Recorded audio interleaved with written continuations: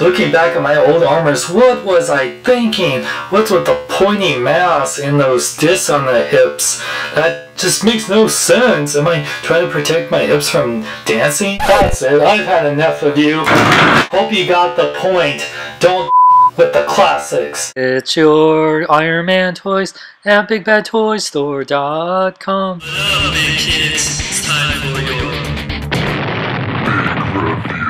What up, big kids? Here's your big review of the Iron Man 3 Marvel Legends Classic Iron Man. Now this figure, sadly, just like the Iron Patriot, was just a repaint retool of a previous release figure, which was the classic Iron Man that we got with the Marie Hill Iron Man Marvel Legends 2-pack. Now, it is different. It does have a new head, and the accessory, which I'll get into, was the extra head of the original figure. But yeah, you can definitely see the reds and the golds are different. It definitely has a new paint and the new head. This was the proto classic armor, the pointier mass, and like the angry Iron Man head. And you can see the repulsor on this one isn't really bright. It's kind of like a beige skin tone color compared to the yellowish color of this one. So, but yeah, the red I do like on this one better, the classic one, but I do like the shinier, like the gold on this one better. So if it had this red and this gold, I think Sharma's Prime Incident, I totally agree. This red and this gold would be perfect. But anyway, going back into it, you've seen this figure before from it, you know, it has the classic, you know, discs on the hips, that sounds bad.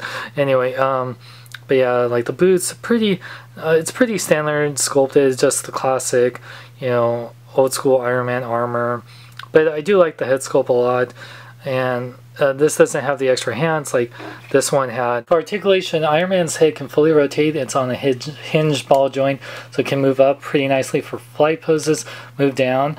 The arms can rotate fully as well as go in and out, rotate the bicep, and then 2 points at the elbow, rotate at the wrists as well as going out. Has a nice out crunch that goes back and forward pretty nicely, as well as full waist articulation. The legs are ball joint hips that can go forward and back, but you have to rotate them and to go in and out.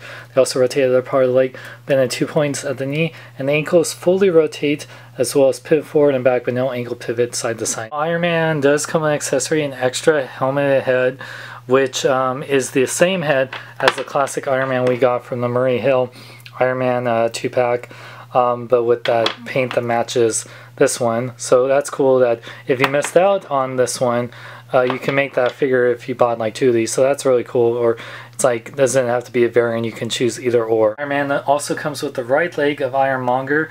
You know how awesome this dude is. He's definitely worth getting just to complete this guy. Prepare to meet your doom, Tony. My suit is more advanced in every way, and your suit has discs on the hips. What is that for? Why y'all looking at my hips, Obadiah? You know my hips don't lie. This is coming from a guy that has an antenna on the shoulder. At least I get HBO. Size comparison time. So here you can see the classic Iron Man compared to like the Bleeding Edge and the Mark 42 Iron Man. It is slightly smaller than them. One many complaints about this armor even back in the 2-pack was that it was not as bulky, as tall as it could be for being a classic armor. I totally agree. It should be a little bit bigger and bulkier, as you can see how big it is compared to the Iron Monger. Of course, this is just a repaint remold of the 2-pack armor, so if you have that figure, you know what to expect with this one, just with a different head. Now, if you did miss out on that figure, buying this is still worth getting for it to add to your Iron Man armory, or like Hall of Armor, or just the complete Iron Monger, which is, I've said before, totally worth it. I do wish that we did get a different armor, like I said, the movie Mark 7 armor from the Avengers. I cannot believe Hasbro has yet to make a figure of that from one of the biggest movies of all time, but whatever. Still, I like it. You know, of course, like the things I've said before about this figure.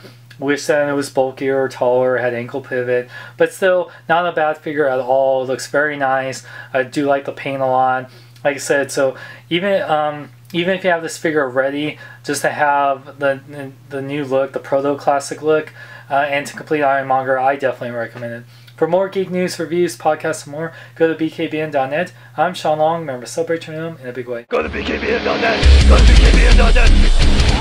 Go to bkbn.net. I tell you go down. Give up, Tony. You know my suit is advanced in every way. It's bigger, it's bluer, it gets HBO. Your suit is just outdated. But haven't you heard? It's not the suit that makes the man, it's the man that makes the suit. And I've made hundreds of them. Like this one, and this one, and this one, and this one, and this one. Okay, I get the point. Well, Obi, they said you needed more iron in your diet. Oh, classic me.